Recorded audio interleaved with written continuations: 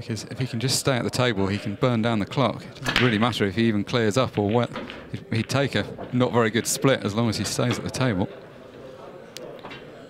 Yeah, I think you'll see Greg take yellows here and just start potting some. Run the clock down to at least 2 seconds, then just keep potting the yellows. Extension call. Or does he fancy just rolling up in behind this red? Yeah, looks like he's happy just to make a mess of the table. Yeah, I suppose that's not a bad shout. Yeah, I mean, the only way he loses is his opponent making 2 quick clearances. If he can turn this into a long match, or a long frame, I should say, that's good enough. I think Greg will just play this same shot back again. And this isn't what Dom needs. No, well, Greg's got the luxury here of knowing that he doesn't really need to do anything. He can just keep playing these negative shots, and sooner or later Dom's going to have to go for something. Yeah, so Dom needs to go for something here. I think he can cut this yellow back. It's down the furthest one down the table. And also what Greg's been able to do is tie up that red and yellow on just below the cue ball now, so they're going to be a problem even if Dom finds an opening pot. Oh. Yellow balls in play. That's the last thing he wanted. He needs to knock the yellow out. He's knocked another one in. Yeah, he has got an angle, but it's awkward. It's awkward bridging over the black. That's a great shot. He's been unlucky there. Yeah, he's a whisker away from that being an absolutely fantastic shot. He's hit them well enough. It's just always trusting to luck a bit whether they came out. Wow. Oh, what a shot. Wow. What a finish this could be, Mark. Wow, and wouldn't this set up a good finish? Because there'll be, wow, 40, 50 seconds on the clock maybe if he clears up. And it's going to be his break. He needs to get on with this actually, because he needs the time not for this frame but for the next one. But I don't know if he can get down the table for the yellow, Mark. No, I think he might need to take the bottom. He's going to have to take the bottom one first. Yeah, and he's wasting too much time here. Extension call. Yeah, this is no good because he doesn't want to be left with 30 seconds on the match clock. I think he's taking the wrong ball as well. Because I mean, where he is just now is where he was, and it was a natural angle to come back for that yellow, and he's left himself hampered here. Yeah, this is a worse shot because he's got to cue over this red. This is going to be a big shot, isn't it? Oh, what a shot! But yeah, he's wasted too much time. I can't see him. Well, you never know, but still a great finish. Frame.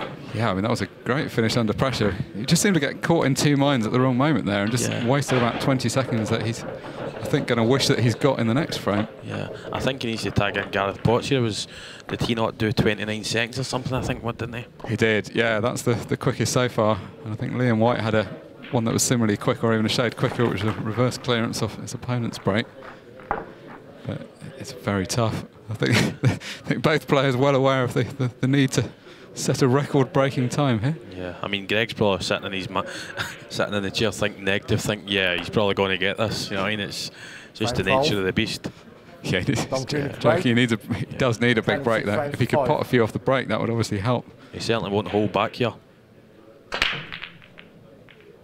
Oh, that's a great break. Right, well, speed pool, here we go. 25 seconds to clear these 6 red balls. Red balls in play. If he gets this plant, he's got a chance. Oh my God. Could he do this? He couldn't, could he? Oh my God, what a chance. What an opportunity this could be. Oh, he's played that brilliantly as well. Oh my God, what a chance. Oh no, he's hurt it too hard. He's done it. Hit it. He's done it. My God, what a grandstand finish! Whoa. Can you believe that? Dom Cooney has cleared the table in 31 seconds. Whoa, whoa, whoa. What have we just witnessed? That is absolutely incredible. The score's tied at 6 apiece after 45 minutes of play. And now he's going to have to compose himself for another test of speed pool because we're going to a 6-red shootout. So, Greg Batten. Oh, no. This has gone terribly wrong already. He's the cushion. To be fair, that's come out well, but... Sorry, we've got a slight glitch with the timer as well, but we'll obviously have a record of the time. The referee is timing it manually as well as the this is visual on our screen. About 35. Oh, he's missed it. I think if he hadn't missed that, that wouldn't have been the worst time in the world. It wouldn't have been the best, but... Dom will be feeling very confident now, to be honest. I think this is going to be about 40-odd seconds. Just make this ball, Greg.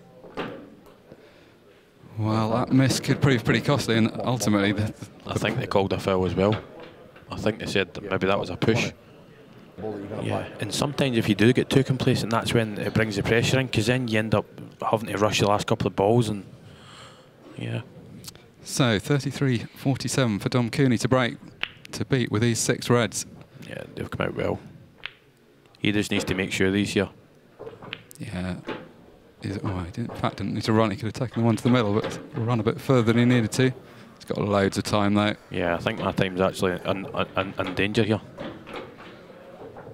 What, he's taking his time to try and help me? Wow. Thank you. What a finish to the match from Dom Cooney. Ultimately just over 22 seconds in the 6-red shootout, but that match will be remembered for that remarkable clearance. Levelled it, or took it from 6-4 to 6-5, and then with 31 seconds on the clock, broke and cleared to take us to that 6-red shootout. What a performance from Dom Cooney.